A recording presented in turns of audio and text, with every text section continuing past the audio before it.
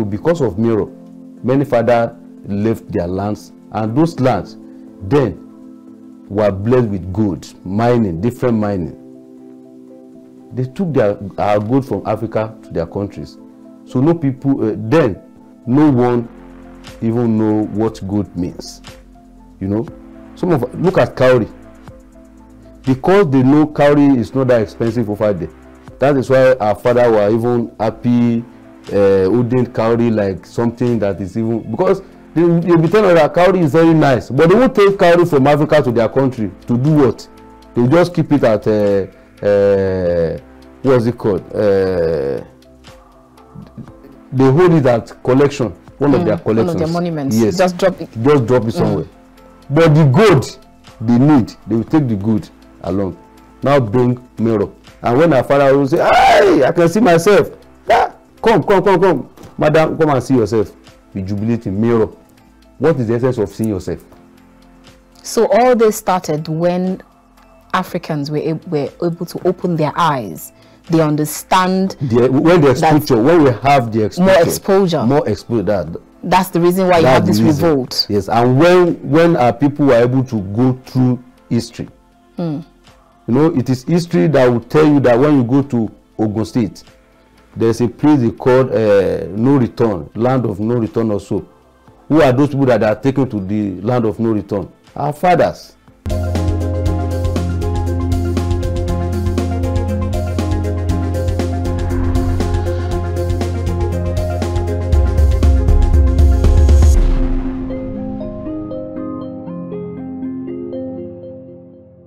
Now let's begin this conversation taking our quote first from Bruce Bruno de Masquita, who is a political scientist. He once said, "No fool stays in power for years on the end when there are so many generals, sons and wives waiting in the wing to launch a coup." Oops, that's a deep one.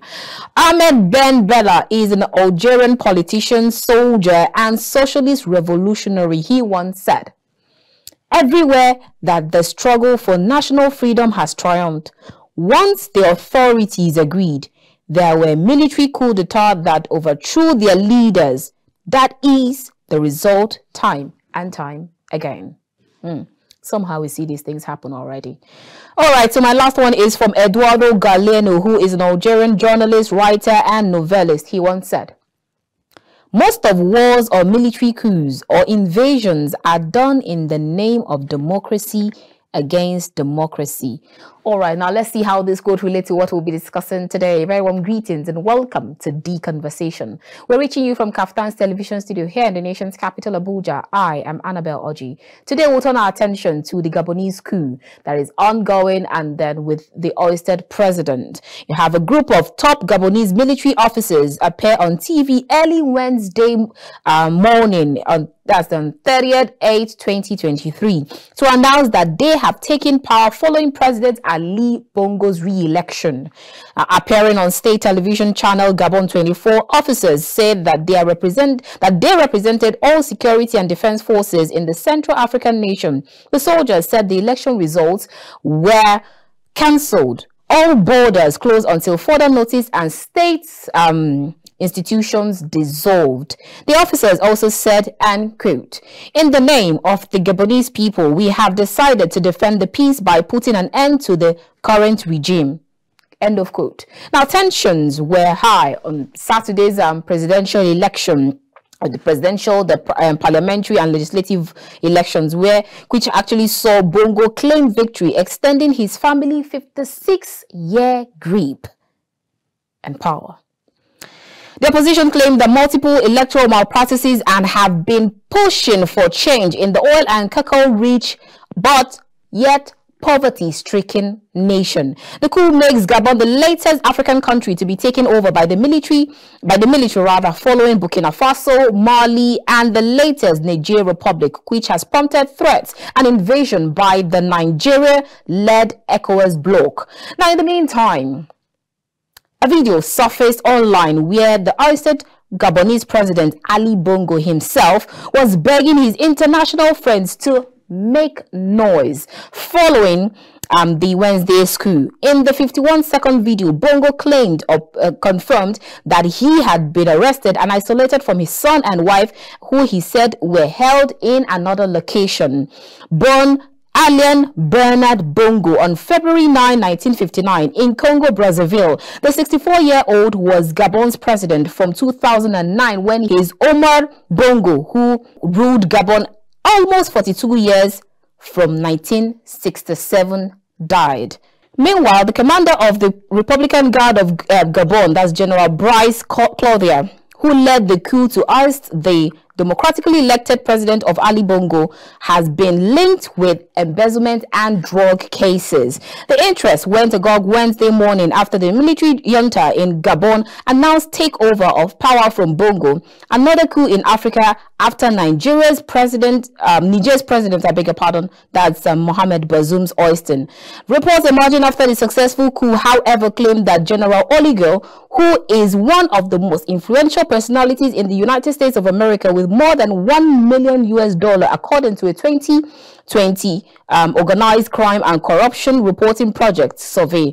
Reading out more about the coup leader's profile, the publication said that General Oligo worked as a military attaché at the Embassy of Gabon in Morocco and Senegal for 10 years. Prior to his current position. In addition, he was appointed head of the Republican Guard a year after Ali Bongo's stroke in October 2018. However, General Oligo was said to have been invited into so many controversial cases before his recent contribution in the ousting of President Bongo, whose family has been on the seat of power for over 5 decades. Now, I will be having this conversation with Lamina Kamiludeen, who is the executive director of World Institute for Peace, and we'll be talking about the Niger Republic coup. We'll talk about the now the Gabon coup and see how exactly we can bring peace in all of this. I will see you after this time out. Join us again, viewers.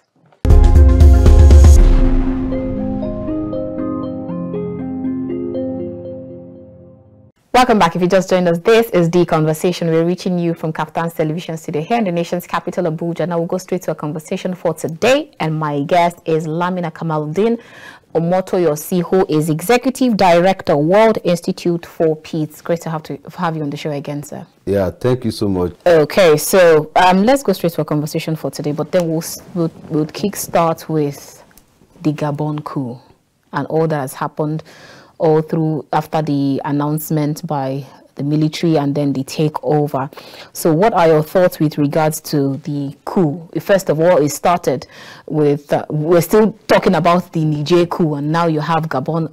Let's start in that regard. When you first saw that video, what was the first reaction that came to your mind? Well, my first reaction when I learned about the news is, okay, how is this coming up in Africa at this period of time? This is what our forefathers were fighting for. That, especially, you know, they were fighting to have a democracy, I mean, true democracy in Africa. Now, and some of the countries were able to achieve this. And why is this happening again in Africa continent? And in my mind, I started thinking of what will have been the causative agent of this, and I learned that, you know, if I don't want to fault that the president that was ousted is that he has spent about 11 years. But isn't that actually a fault though? Yeah, I don't want to fault. Spend how many years there? This is where I'm going. I don't want to use that base to fault him. Okay. So I will make the analysis. And again, his father also has spent about 41 years on the throne before the son became the president. But if you look at what happened in Libya,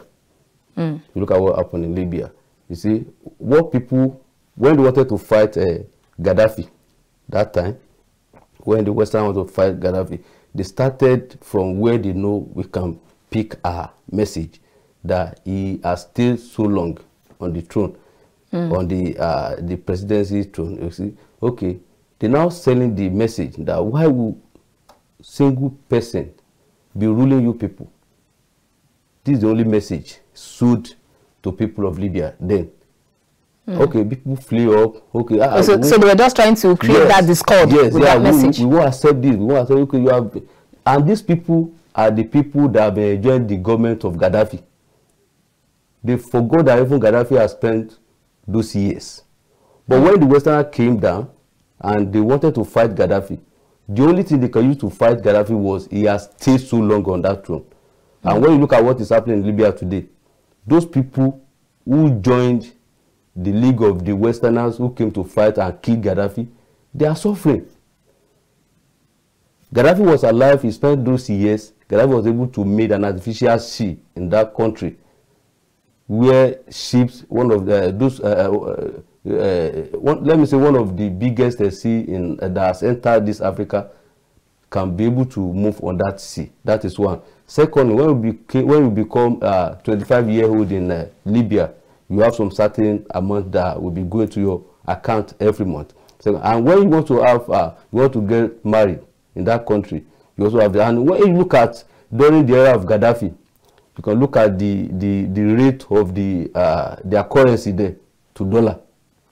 And Gaddafi was able to, he made sure that he did not allow anybody to just come and be molesting their currency over there. When you come to work in Libya, you spend your money in Libya.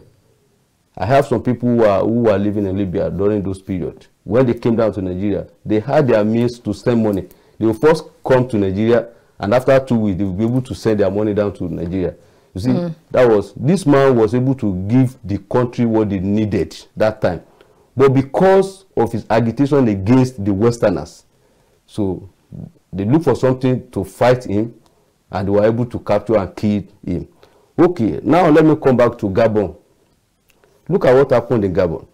The father spent 41 years, and the son also has spent 11 years.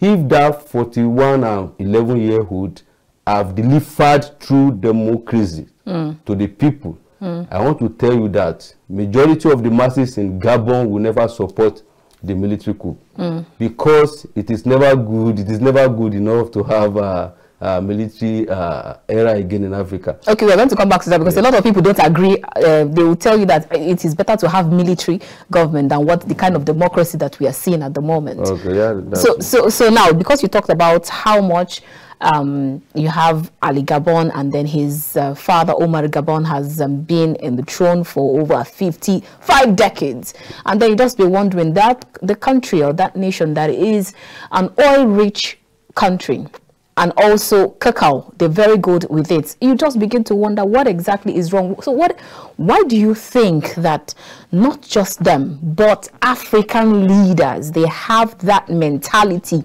of sit-tight leadership? Is either I stay here and when I'm done, I'm living here for my family, and let me borrow that word. It's not like I mean no disrespect to anyone. That's Emilokon.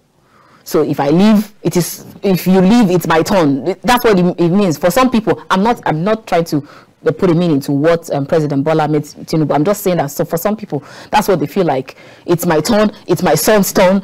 Why do we have that mentality of always that sit-tight mentality? Yeah, it is quite unfortunate that some of our leaders, especially when they even become the leader of their respective country, they want to host that seat. They won't want to leave it. Even some of them are on the... When you look at the Gabon, when the father was the president, I think this one was a minister of foreign affairs or so for some years. Later, he was a minister of defense. When his father was training, I mean, this man that was just being... hoisted. Yes. So, when you look at it, in Africa, it is not good. We call for true democracy. If they have given the true democratic governance to people of those countries, no one will ever support this thing. Because those people that are now shouting, are now jubilating their military, I want to tell you, in the next 5-10 years, they will know what is. Maybe now you can see, people can just go online, you can abuse any democratic government anyhow, you can do this and that. Try it to those people at the military. They will kill you before the overnight. So we have we have advantages of having a military era as well, as we also have, but we can never, the worst democratic system is far better than what we can call the good of military rulership. That is the reality. So people who are jubilating today that military has taken over the government. We even saw that where they even started buying beer for their military men. Yes, that's where I'm going. Those people that are jubilating today, I want to tell you, they might cry at the end of the day. But aren't they just happy that for over 5 decades? But do you know what?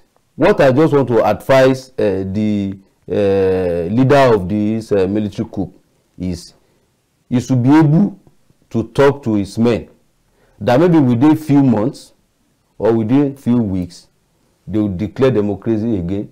He himself can also contest. Oh, so are you saying that? Are you actually saying that they just bring back the democracy? Wear your khaki and start, then later go and remove it and wear agbada? Yeah. Okay. Look at it. If not only in Africa, look at the world. Most of them that have ruled this world, most of them they were military leader before. Go and check. Even check Nigeria. Obasanjo was a military. This was a military man. Buhari was a military man. Look at all of them. I think it's only the Umar Musa Yar'Adua and let me say Tinubu is the only civilian that we can say we have a pure civilian governing this country since that time. It's either your father or your mother has become a military discipline. Go and check them. Go and check Umar Musa Yar'Adua and let me say okay, Jonathan also is part of them. So what I want to advise is the leader of this military coup should be able to declare, to bring back democracy. He can also contest. Let me tell you, it is not because of the masses. It's because he knows he has the power to hijack the government. And he have every evidences. He have every materials to fight the president that he hosted. That is just it. Look at what happened in Niger. It is because they know they have the power to hijack the government. I think the government is giving them like, okay, let's see what is happening in Nigeria. Like, I read the news where the president of Rwanda, he retired 942 military leaders. The Cameroon president also made changes of the leadership. So today, the Rwanda president has retired 942. Today, he retired all those military general, something lieutenant general. Are you sensing danger or fear? It is fear.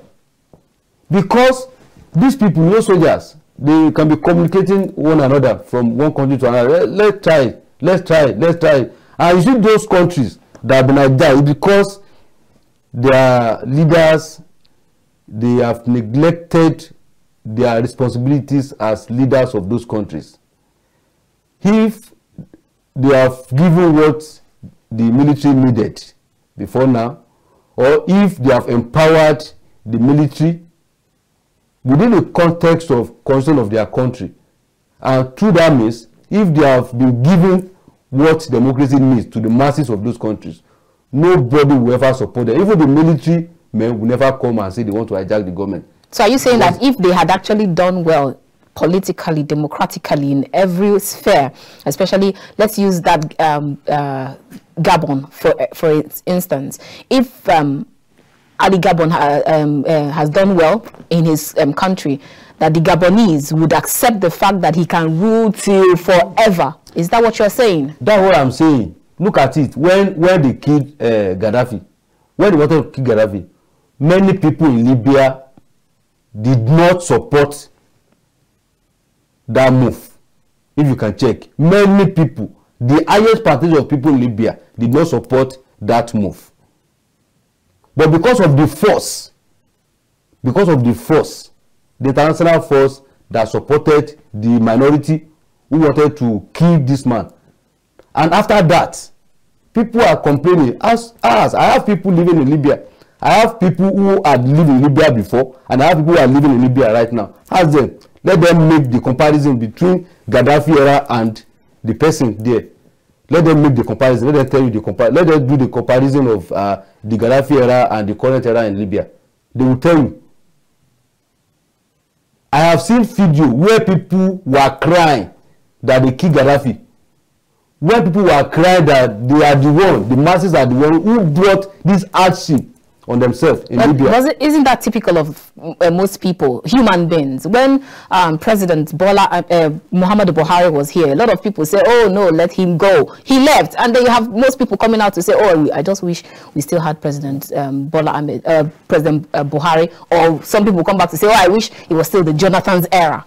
You always have human beings have we always have them, but there are some certain things that are very clear.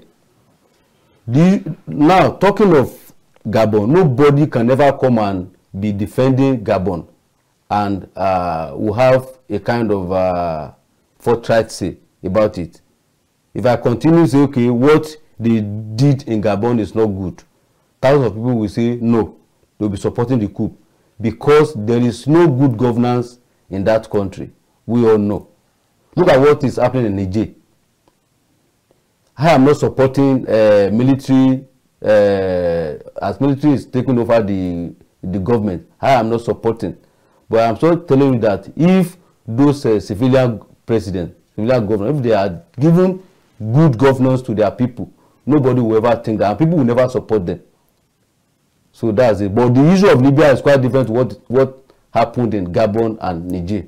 That's it. So why exactly do you think that the West African countries are actually revolting against their colonial masters, just like France? What exactly is the reason why you see this revolt at this time? It is history. It is history. This is what is happening now. You know, before, many people were ignorant of what those people came to do in our land in Africa. It was thereafter when we were able to educate enough, and when our people were able to expose more. Like we have many Africans who are living over there. They have met with some of those leaders. They have heard from them. They even know they also have their issues over there.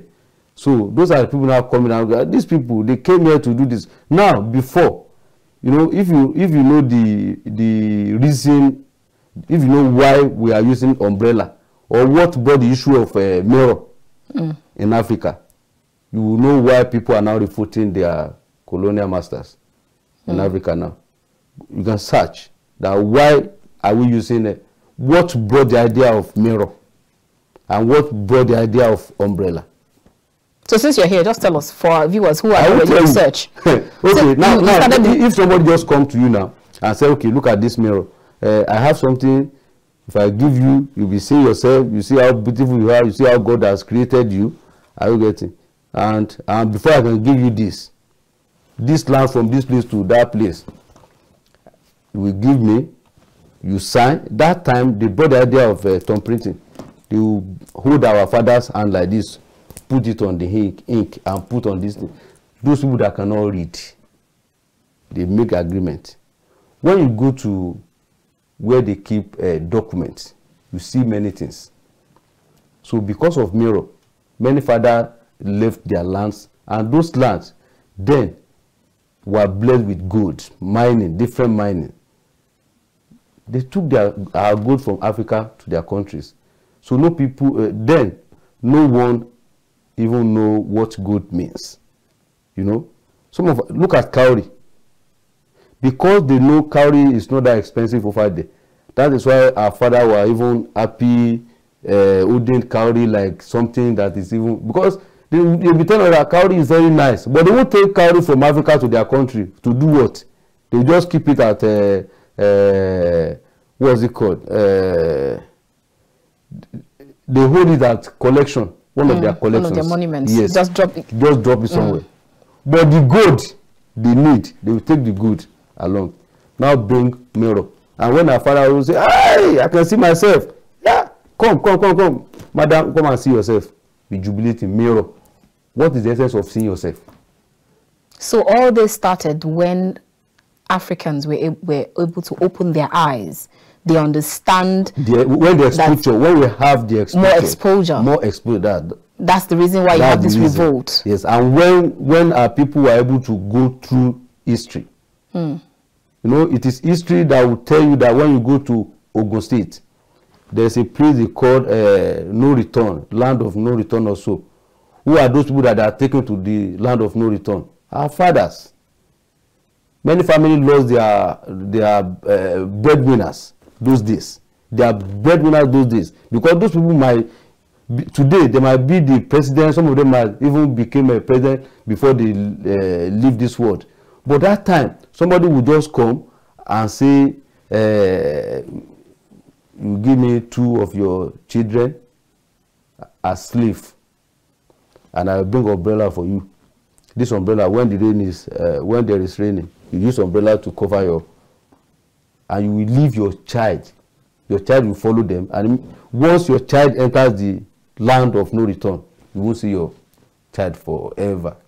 It is history that tells us, that shows us where the land of no return is in this country.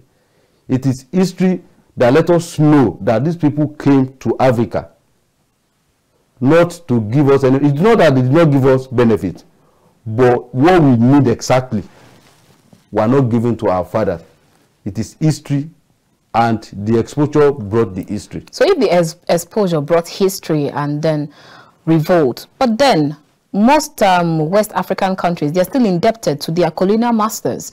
They still depend on them for a lot of things. So if you decide that because you've been exposed, you understand how much they have used these people and called them slaves at a point, but you're still indebted to them. So whoever you're indebted to, you're still under. The person is still on top of you. That is why if you look at what happened in Gabon, it is a matter of refuting. They don't want to hear anything from France since day before yesterday. Look at what happened in Niger. Read what that man, the leader of the coup, have been saying. He do not want to react or hear anything from any leader from Francophone countries. He's even ready to dialogue with his people in Africa, but don't want to hear anything from the Francophone countries. Hope you are getting. So people are refuting those countries. Let me tell you, I want to tell, it is not this, if care is not taken, that might even extend to some Francophone countries as well. Because when you see where we have the majority, where this thing, the poverty is quite going higher every day in Africa, is those Francophone countries. Go to Togo, go and see what is happening in Togo. If you spend 1 week in Undo time, you spend 1 week, just ask people that you want to go to some villages. You see Togolese who has PhD, who has Masters of Science in any course, that is there working as a labor in Nigeria.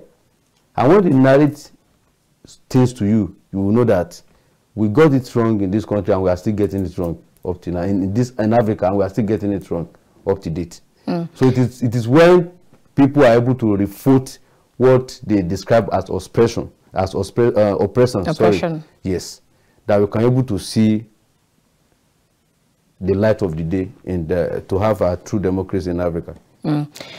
All right. So now, because you said that because now that they're exposed, but I still ask, I'm still going to ask that same question.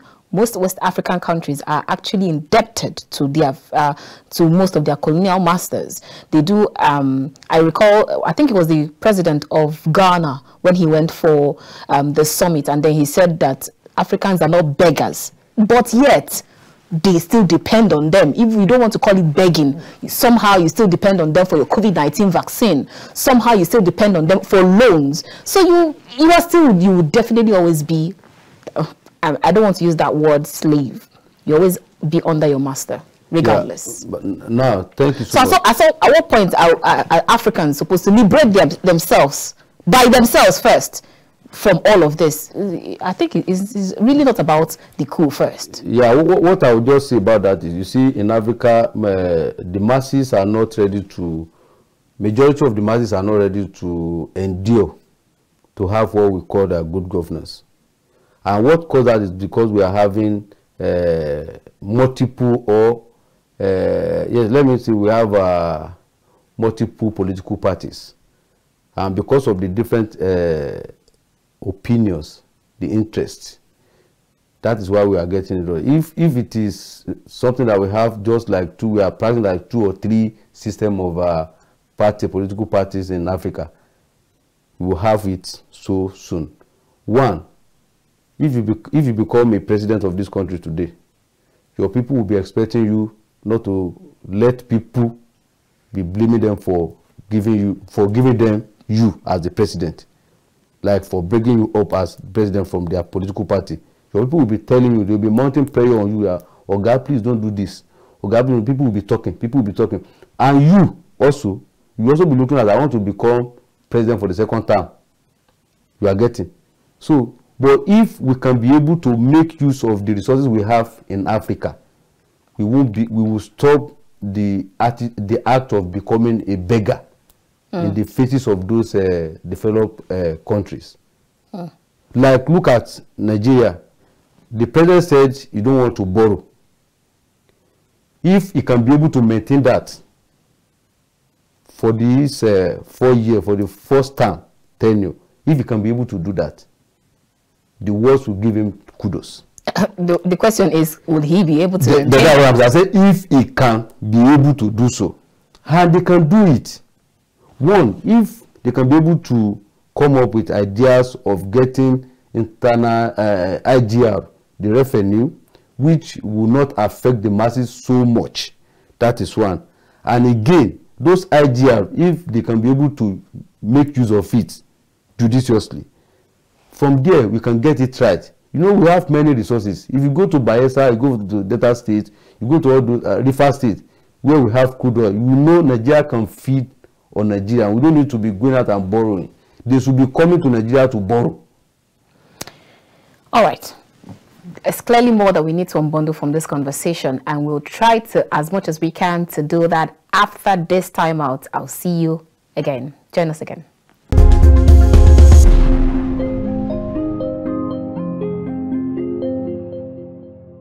I know 3 of them. One among them is a former governor, and we have one, I think, a former chairman of NDDC also. If they leave, the honorable, off your mic. Yes, if they leave Emefiele today, I want to tell you the next Emefiele we find is he have something disease of maybe he has heart problem, or he has a leg problem, or this. The second, you just see that Emefiele appear in the court with one it might even be on a ride that may be suffering from a kind of disease also. But if we can have that boldness from the DSS, that they can hold them, I'm not talking that they should not obey order of the court, but they should make sure they do their investigations before they release Emefiele and Bawa.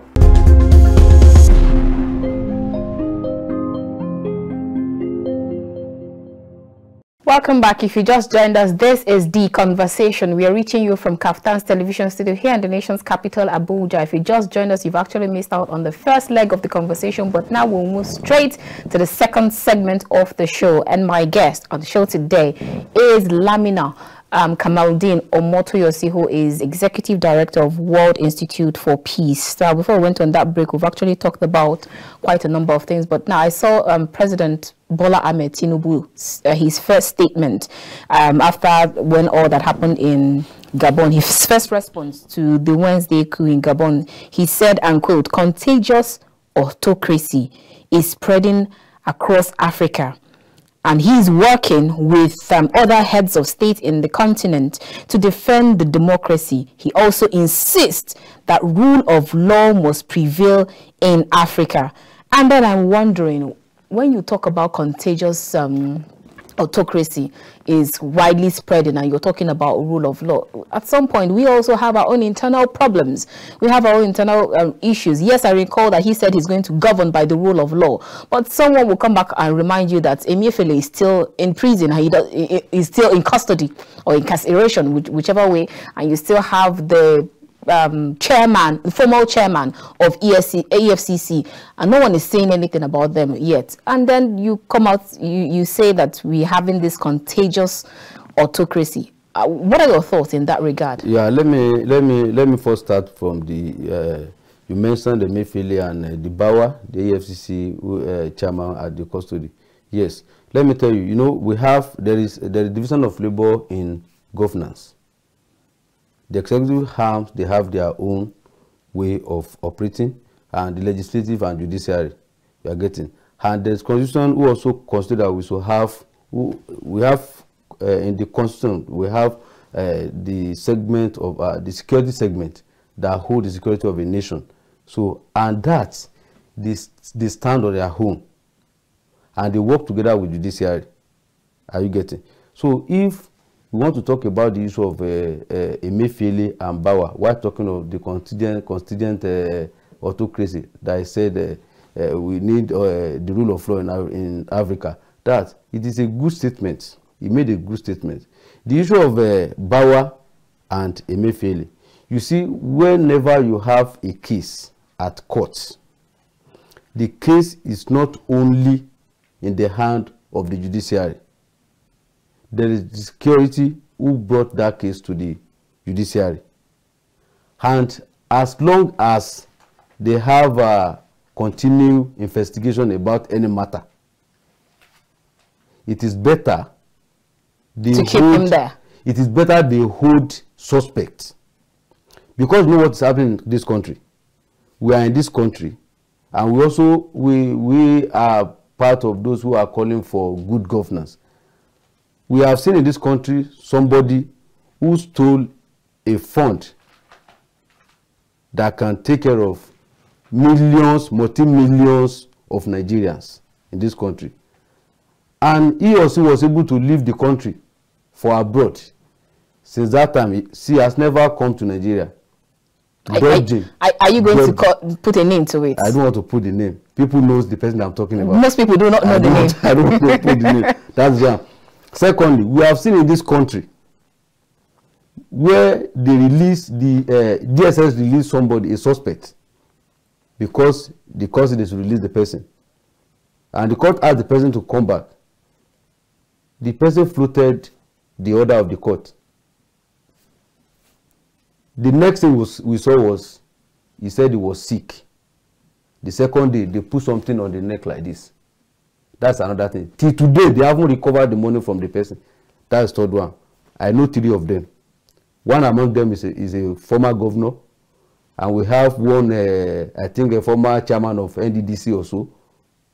If they leave, the honorable, off your mic. Yes, if they leave Emefiele today, I want to tell you the next Emefiele we find is he have something disease of maybe he has heart problem, or he has a leg problem, or this. The second, you just see that Emefiele appear in the court with one it might even be on a ride that may be suffering from a kind of disease also. But if we can have that boldness from the DSS, that they can hold them, I'm not talking that they should not obey order of the court, but they should make sure they do their investigations before they release Emefiele and Bawa. Emefiele has caused a lot of damages to this country that we all know.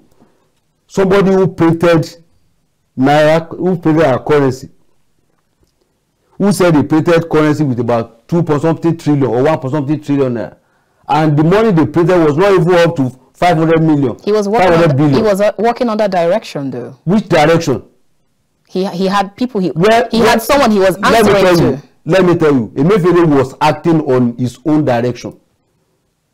When Emefiele refused to listen to the order of the Supreme Court, where they said it should list ban on the old currency, people were saying former president was the one who was behind it, that is to not do this and that. It was when Garba Sehu released a memo that Mr. President is not aware that Emefiele has not lifted the ban on the old currency. That was the night, the same night, I think 30 minutes after, Emefiele released the memo that the CBN has lifted the ban on the old currency.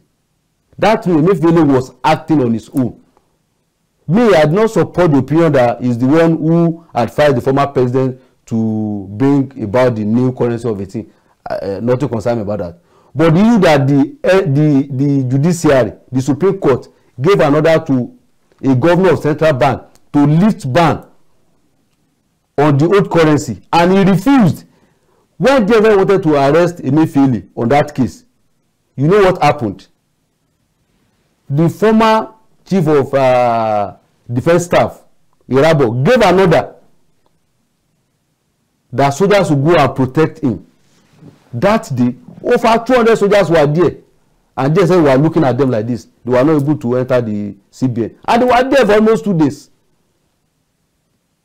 I think the 2 or 3 days after, the presidency denied that they did not know anything about it. It was later that we learned that somebody called from the presidency. He called the chief of defense staff. That one gave order to the soldiers to protect Emefiele without the knowledge of Mr. President. If not that the Mr. President said, I did not know anything about the issue that Emefiele refused to lift the ban on the old currency after when the Supreme Court has given order. It was that day that Emefiele lifted the ban on the currency. How can somebody, a single person, be given so much asset on millions of Nigerians? And so because of that, he should stay incarcerated? Not only that. How much did Emefiele use? How much did he use to print about 400 or 600 billion naira that he printed? How much? He spent almost 2 trillion naira. He should be able to account, to bring about the account of how he spent the money. And the money was released to him. The president signed the money for him. And there is certain amount that they said he should pay. He should be able to give. And mind you, there is a tape also, a voice note, where Emefiele was giving order to one director of finance or so. That how can we do this? How can we do this money? You can transfer it to this thing. You can transfer this amount to this. You should be able to explain this to the DSS. All right. We've actually diverted from our initial conversation and then moved to Emefiele and Bawa's matter. But then let's come back to our conversation about the Gabonese and the Gabon coup.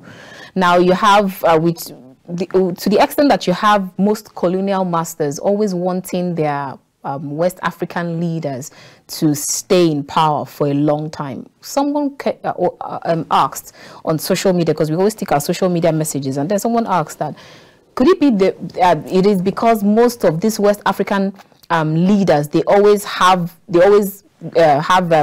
issues of alleged corruption, misappropriation of fund and diversion of fund, and then they pick all of these monies and go and dump in their own countries. So that's the reason why you just have them agree, okay, just stay there forever, like you have in France. Now we're talking about Gabon. Tomorrow we might be talking about Cameroon, because like you talked about how Paul Biya has decided to rejig his military structure, and then you talked about Rwanda has rejigged his military structure. So does it have anything to do with the fact that after all your leaders are even corrupt, so we are helping them hide their funds? So that's the reason why you have this tete-a-tete. What I want to talk is, you see, at times forcing out is a key in any government. Like when masses force out, I want to implore the masses in Africa, the masses in any given country, that we should be able to voice out, whether we use our social media to voice out, whether we use any means like print media to voice out, whether we use the televised means to voice out, to let take our government, let take them responsible for anything that happens. Let us, like what happened in Nigeria in 2020, you can see the message. The message brought a lot of development to this country within that time, to this period. Are you talking of COVID-19, during COVID-19? Not COVID-19, the NSAS of 18. the protest. The October 20th. You can see that wide, that very huge voice. So if, like, each country in Africa must be able to have the template that nobody should use more than 1 or 2 terms as president. Like if in a country, one term is 4 years, maybe you still have opportunity to go for second term. It should not be that. It's not more than that. That every country, the masses of every country must be able to be advocating for that. We have CSO, civil society organization. They should be able to be advocating for this. And I believe with what is happening now, is what some other countries who have not been hijacked by the military, they will be making changes. It is what people call ASIP, I believe. All right. All right. So now, since Africans or African leaders or Africans, they actually, most people are against, even you, because I hear you say that if you, the worst democracy is far better than the best military regime. Yeah. So now, if you agree that military rule, I agree, yes. If you agree that military rule is not at all one thing that we should think of, we should talk of democracy, and then some people will tell you that even in the democracy, they're not even working according to what the tenets of that democracy states. So some other persons will come out to say, don't you think we should just try the traditional rulership where values and norms were respected? Do you agree? Yeah, it is good, but that era has gone. That can never come back again. That can never come back again. That, you know, there is we talk about education, we talk about exposure, so we talk about history. So that can never come back again, because, you know, they came to Nigeria, to Africa, to tell us that going to school is the best. That time when the rulership was still in existence, there was nothing like education. You get our father ruled, they ruled themselves, and things were in order, but the development was so low that time. Development was so low. Since there's exposure, so why not add probably tech exposure to traditional rulership? This is where I'm going. You see, if we want to go back to traditional rulership now, we first start having issue of the traditional compounds, like the royal houses. That's where the issue will start. You just see that one day your president will just talk like this, start splitting blood or this, you know, because we will start using the magic ones. We will start everything. Voodoo. As voodoo. Nobody will want to listen to anybody. Never. I'm also from a royal this thing. I'm entitled to this. One person can just go and create another palace. That is my palace. Let me be ruling my area like this. And mind you, we have numerous traditional rulers today. We have numerous traditional rulers. Even in a city, there are some cities that have about 3, 4, 5 kings. And almost all of them will be claiming that I am the leader. I am the leader in the history. I am the leader in this history. My father came from this to this. My mother is the creator of where he is. Even that is happening in Nigeria. It's happening in Southwest, where we have seen a king telling another one that that throne, I'm the person who is entitled to the throne, because in the history, my father was the one who came from this place to this place. Is the one who created that throne and this. So we can't go back to that era. The only what we need now is the government should be able to recognize our traditional rulers. They should be able to let them also have their say in the government, because those traditional rulers, they also have an ideas, because they have feed messages of what their forefathers have used to govern the domain when they were reigning. So government should be able to make use of traditional rulers, to be able to let them also have say in any government. So, but taking of that, we should go back to traditional rulers. It won't work. All right, so I'm just wondering, how exactly do you think that this will be viewed in the eye of the Western countries, especially where you have most African countries now deciding that, okay, they want to return back to military rule, and all that is happening, the coups you've had some other countries, Guinea, you had Mali, you had Niger, now Gabon. Now, let's take a question from our social media post, someone sent a question. He says, which country will be the next coup d'etat destination in Central Africa after Gabon? And then he states some 6 countries: Equatorial Guinea, Cameroon, Congo, Democratic Republic of Congo, Central Africa Republic, and Chad. But then he reminds us that in the other news, Paul Biya, who is 90 years of age, has ruled Cameroon from 1975 as prime minister and 1982 till date as president, just changed his military bodyguards and army service chiefs. We talked about that. So do you see this like President Bola Ahmed Tinubu, that it is contagious autocracy? Do you see this happening? And then someone will say, Nigerians, you better be very careful. Don't throw stones because you live in glass houses. Yeah, thank you so much. For me, you see, I will not say much about that because I will never be part of those calling for coup d'etat in Africa. I will never be part, and I won't support any military regime. That's me. Democracy for peace, peace for democracy. That's me.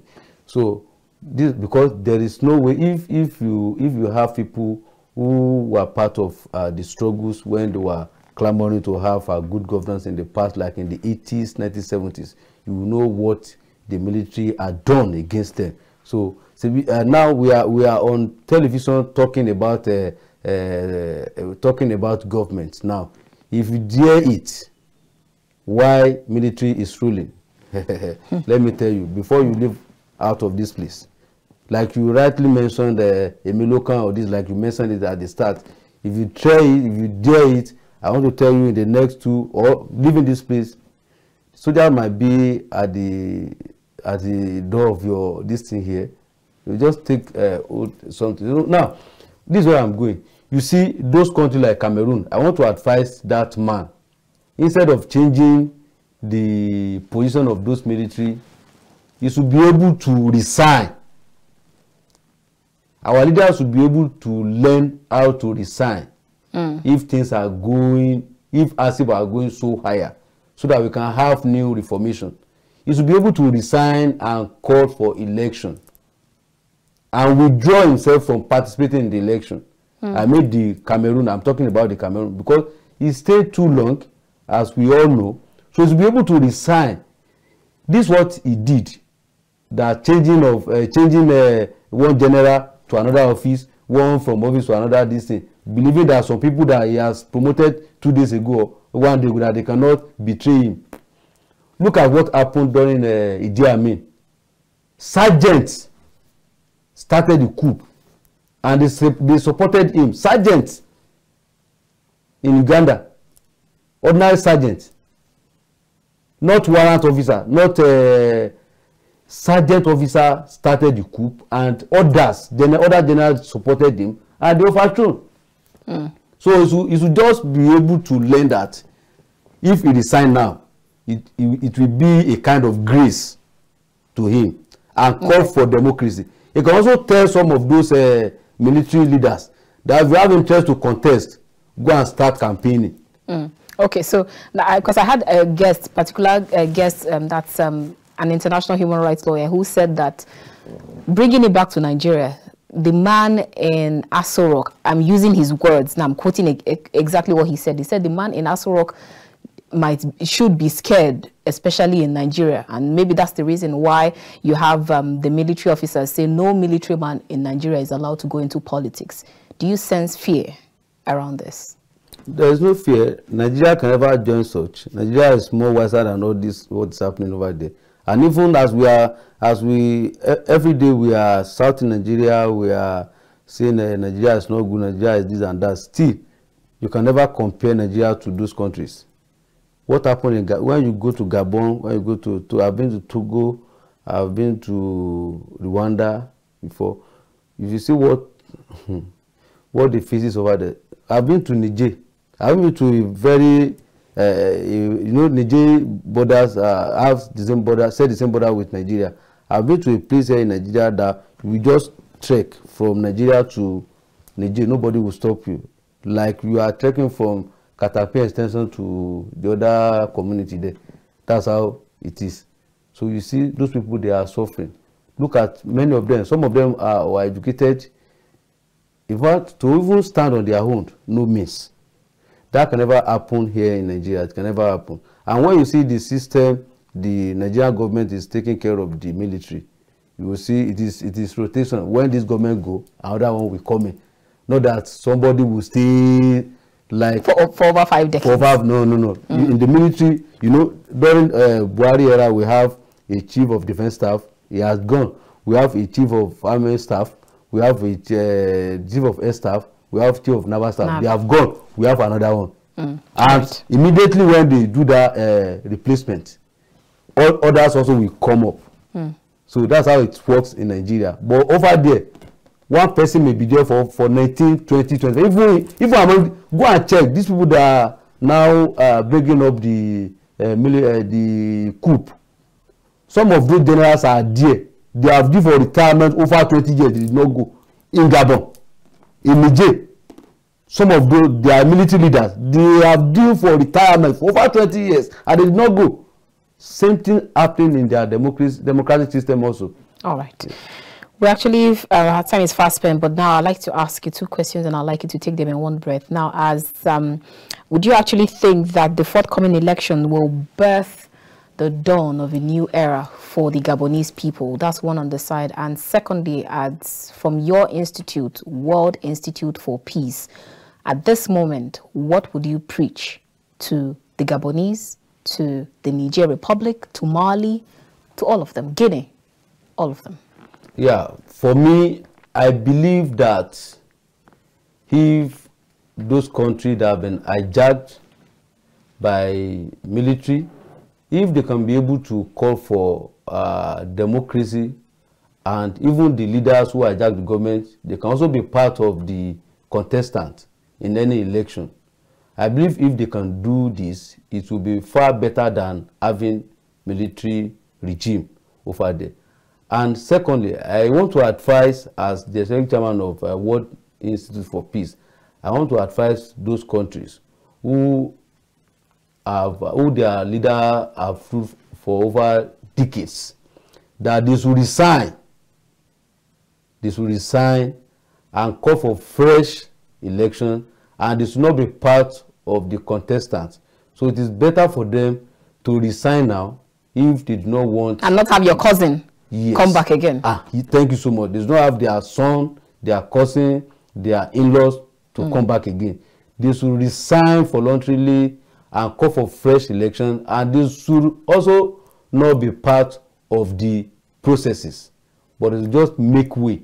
This will be a kind of honor for every one of them. This is my advice. I actually hear you say that, I recall you said that this kind of things cannot happen in Nigeria, but in my mind, I just remember that after all, you have a particular governor, I'm not going to mention name, who is not feeling well, who traveled, and then at some point he gave power to his deputy, and yet he still wants to ensure that he knows everything that is happening. It means everybody just likes power. Power corrupts, absolute power corrupts, absolutely. Thank you. You have said it. Everybody loves power. Even you, if they give you an offer to become that you should come and contest. I will not stay for 56 years. Yeah, yes, but you will go. I'll think about it. All right, viewers, that's where we end this conversation. That's a fine place to end this conversation. Thank you so much for watching. We have been chatting with Lamina Kamiludeen Omotoyosi, who is Executive Director of World Institute for Peace. And it's been a wonderful time here on The Conversation. Wherever you're watching us, from Niger Republic, from Nigeria, from Gabon, we say embrace peace regardless. There's nothing that beats peace and freedom. I will see you next time. My name is Annabelle Oji. God bless you and yours. God bless Nigeria.